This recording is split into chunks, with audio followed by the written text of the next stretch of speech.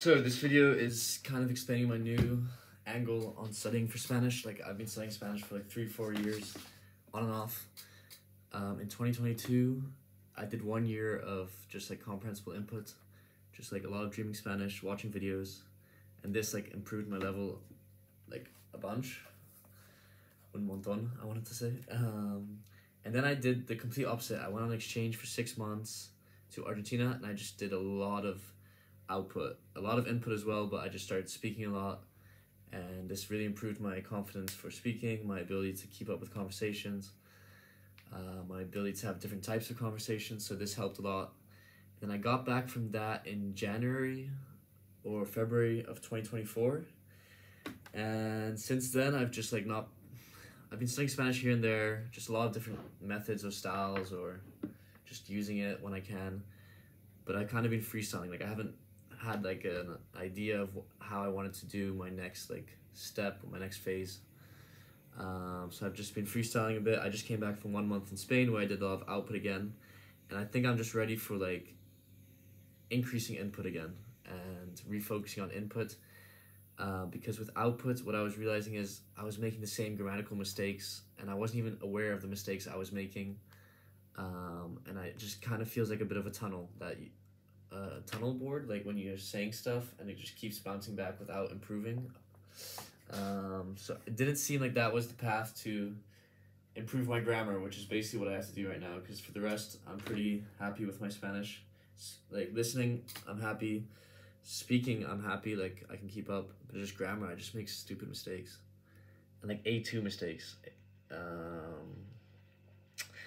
Even though I'm able to have a B2 conversation, I make A2, A1 grammar mistakes. So I really want to focus on that and level that up so it's equal to the listening and speaking. And so to do that, I'm gonna do the classic reading. Like I'm done with the so I'm re-increasing input. So similar to the comprehensible input phase of my Spanish learning, but I'm not gonna do it with videos anymore. It is not serving me. It's not, I'm not learning enough from them, and I can explain that in a different video, but I'm not going to use comprehensible input to improve my grammar or Spanish at this point. I'll still watch videos, but I will not use it to learn grammar.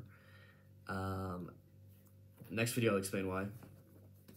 But I'm going to do reading, and I'm going to actually like use a lot of ChatGPT to explain me grammar rules, watch YouTube videos where they explain grammar rules like estuve or estaba or fuera or fui or whatever, like these type of shit. Like I'm just gonna search them up in chat, have them explain it to me, watch videos, understand them a little bit, understand that there are rules and stuff, and then what I noticed, I've been doing this for 2 weeks now, is that when I start reading, I start just seeing those things, and I start seeing those rules. So this is really nice. This makes reading a lot more fun as well, because you just keep catching these rules that you learn about, like, oh, that's why they're doing that like that, or that's why the sentence is structured like that.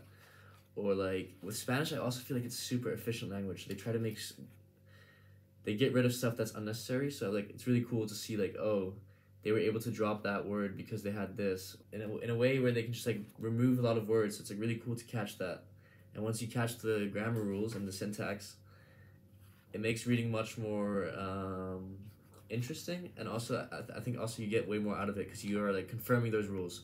So like that, I'm really learning and memorizing the rules to apply in what scenarios.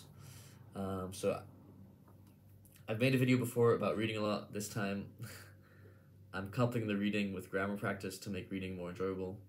I'm also doing a bunch of different books. Like I'm not sticking, by the way, this is the only book I've read from start to finish in Spanish, the Chocolate Factory. So I'd say this is about my level.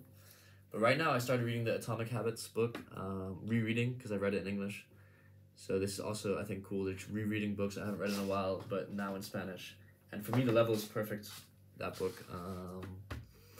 Then I also I started manga, like reading this, like it's like, yeah, manga is just like Japanese comics, for the people who don't know.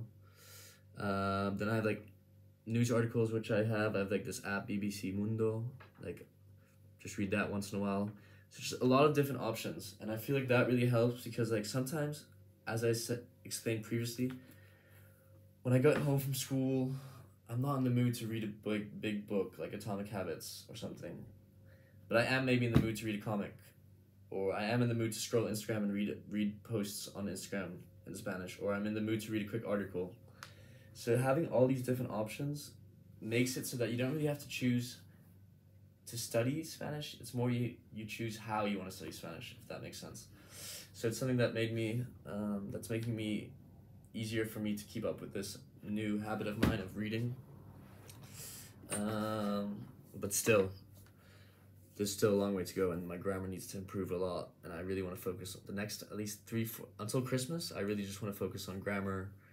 I'm doing like online tests as well, and trying to understand why I'm not like seeing something and I don't understand it. So then I asked ChatGPT to explain it in more detail and then give me examples. Like I made a video how I do that, so it's really helpful.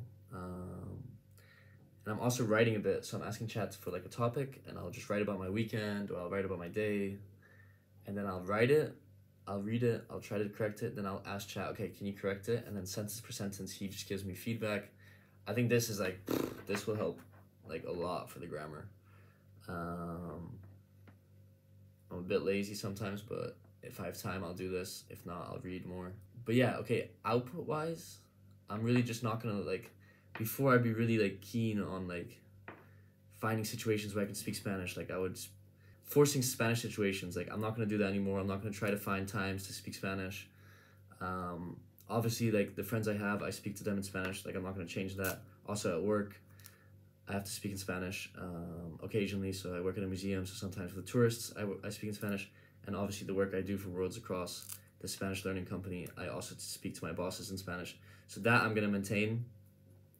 But I'm not gonna go looking for Spanish output. I'm really gonna refocus on the Spanish input for the next 4 or 5 months. Build up my grammar ability, build up my reading, like, and then I'm gonna see and then give it when I feel like my grammar's ready, like B1, B2. When I can just pass a B1 or B2 exam easily, on like one of those online exams, you know.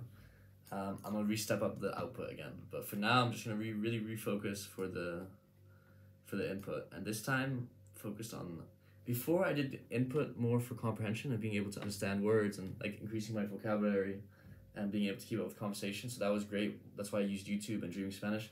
But now I'm doing it for a different reason. I'm doing it to increase my grammar, to be honest. So let's see how it goes.